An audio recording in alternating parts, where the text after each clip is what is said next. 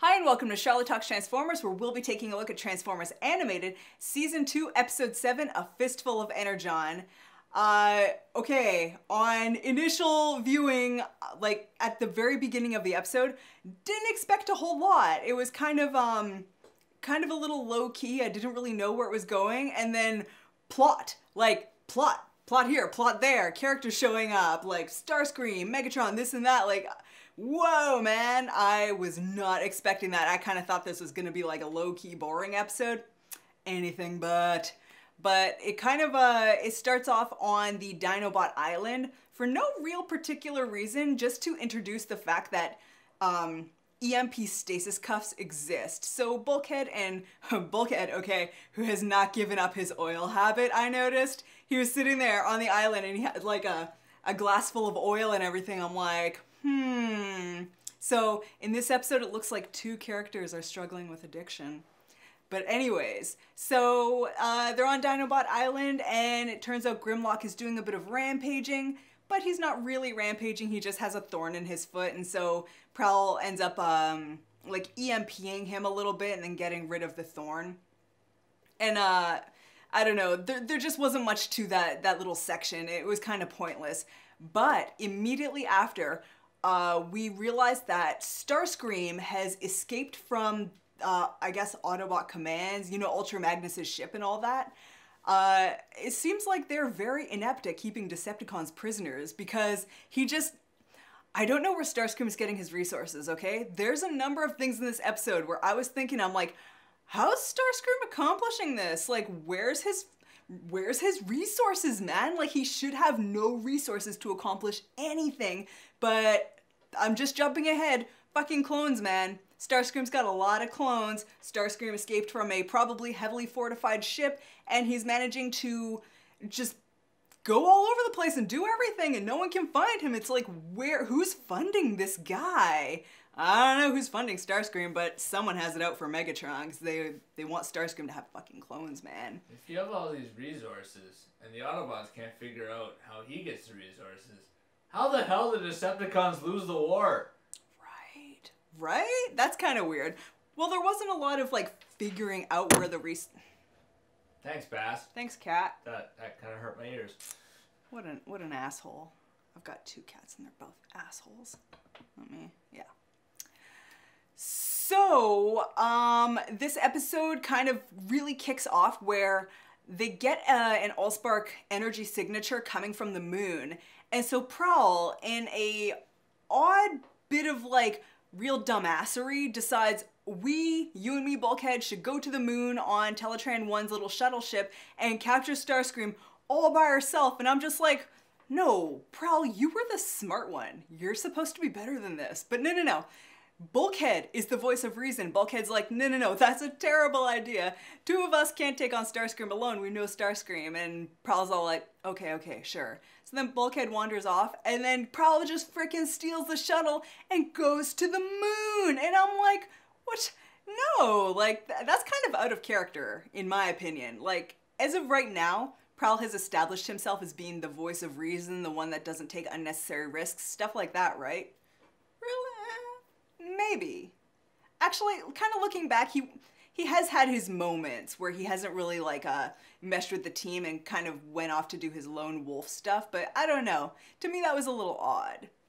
I guess he figured it was a calculated risk going to the moon, and he could do it with Ratchet's EMP thing. Well, because they were establishing him this episode as being like a bit of a hothead, almost like a Bumblebee-esque type figure, who was not in this episode, by the way. Sorry, I'm Bumblebee. Nowhere to be seen. They went off to some sort of like amusement parks that I think was supposed to be like a Six Flags or something like that. They called it a 5 something.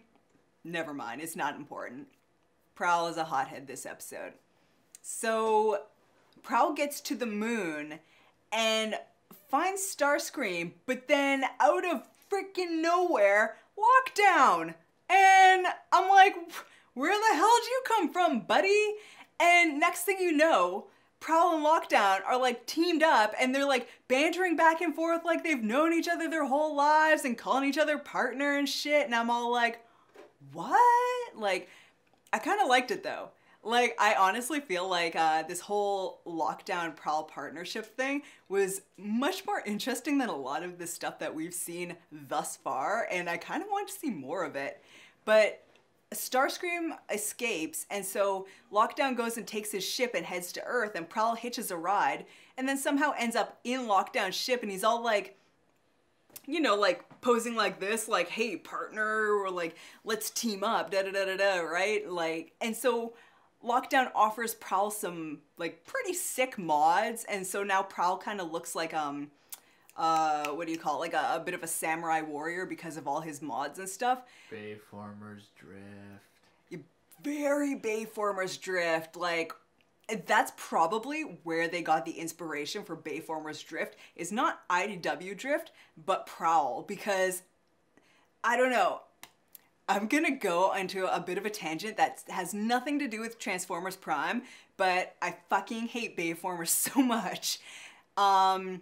Drift is not the drift we saw in freaking Bayformers, man. Like, that drift, yeah, okay, sure, he has some maybe Japanese aesthetic if you squint a little bit. Like, when they introduced drift for the first time, yeah, there was some cherry blossoms, okay. And then freaking Bayformers, Michael Bay's like, oh yeah, he fights with a sword, he's totally gonna be Ken Watanabe, like every stereotypical samurai motherfucker you ever saw. I hated it. It was so not drift. It was very Prowl though. I'm sorry you had to hear that. I'm sorry you had to listen to my little rant, but... Don't make me silence you. You have no idea. I love drift. I love drift so much. And I equally love Prowl. I hated Bayformers drift. That wasn't drift. Ugh. They really should have called him Prowl. That would have made a lot more sense to me, because Prowl is in fact trained by Yokotron, who is very Japanese-y, and it would have made a lot more sense, but it felt like drift was the hot thing to do at the time, and so they basically like meshed Prowl and drift into, you know what, I'm going off on a tangent, you guys don't even want to hear this, but okay, so Prowl gets his mods, and he becomes oddly obsessed with modding. He like, I don't know, it's almost like a cocaine addiction, you know, like he gets to Earth and everything like that, there's, you know, a bit of battle in this and that, and Lockdown ends up capturing Starscream, who is unusually cowardly, and takes him off. And so Prowl reunites with the Autobots, and Ratchet is all like, oh, you're doing all your modding and your upgrades, and I'm like, so is this the Cybertronian version of like drugs, you know? It's like, or like in Futurama where Bender is jacking on.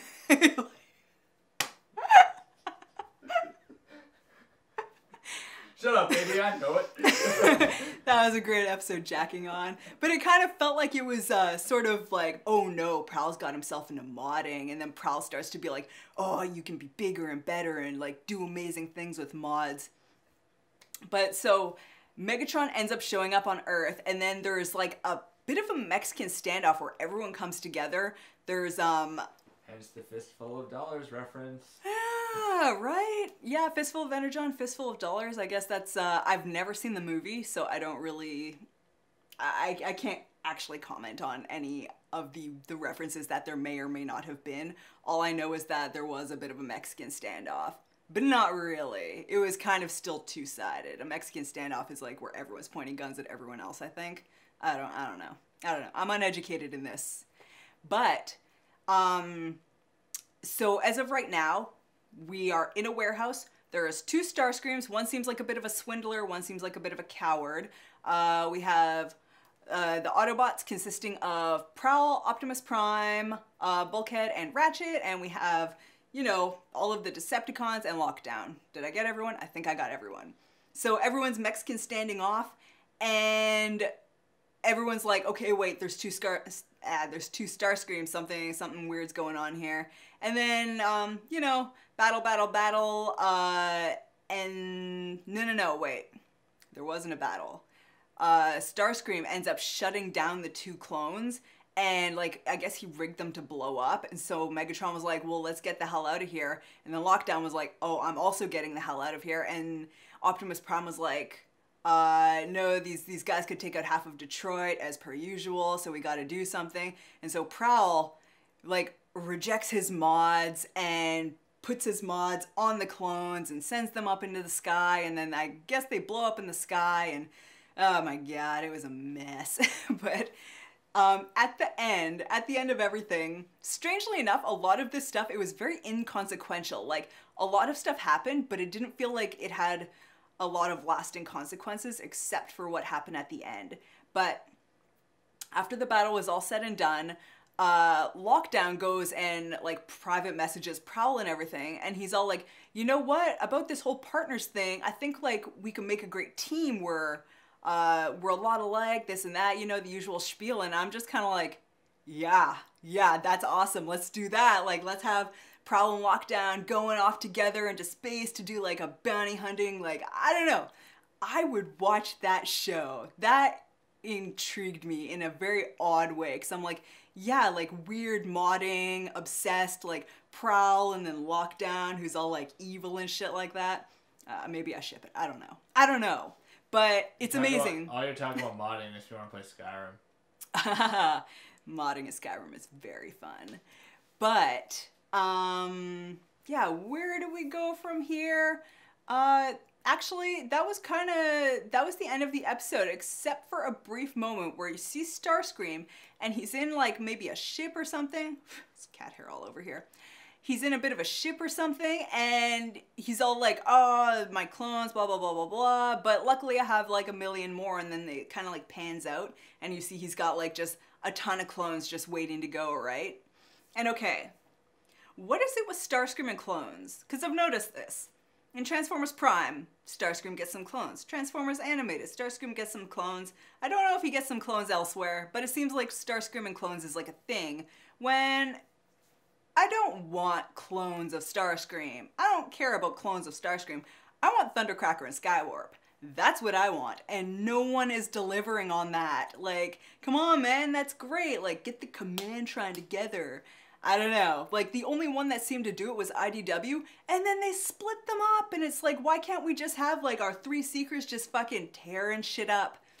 I don't know, like, it's something that's peeved me for a little while. They keep wanting to make more Starscreams, because I guess Starscream's like a fan favorite, but it's like, you've got a perfectly good Thundercracker and a perfectly good Skywarp. Fucking use them, man. Like, you have the license for them, I would assume. But, it's a minor peeve. So yeah, Starscream clones are a thing, again. And, yeah, bodes ill for the future. There was a weird moment where, Ultra Magnus was sending a message to Earth, just being like, oops, we kind of lost Starscream, and, I guess we can't really chase after him because our Tachyon whatever is missing from, you'll remember that one episode. And then Megatron's just listening in, and then he just makes a snarky comment like, haha, wonder what could have happened to that, kind of. And it's just like, how are you receiving this frequency? Does no one encrypt anything in this world? I don't know. There's a lot of ineptitude-ery going on. Something I did want to mention, though.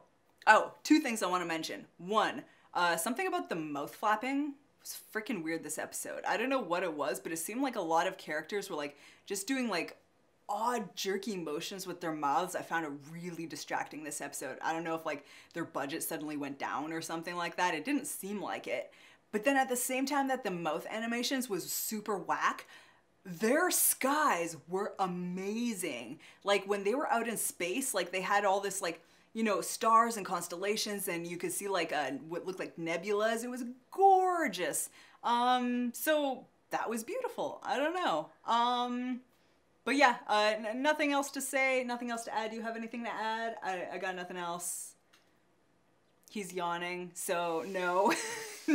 Nothing else to add. He's like, shut up, bitch, just get this over with. I want to eat. So yeah. He knows me so well. I know, I've got dinner waiting for me. But yeah, that's all. Totally watch this episode. Please leave a comment, subscribe. Would love to hear from you. And until next time, goodbye.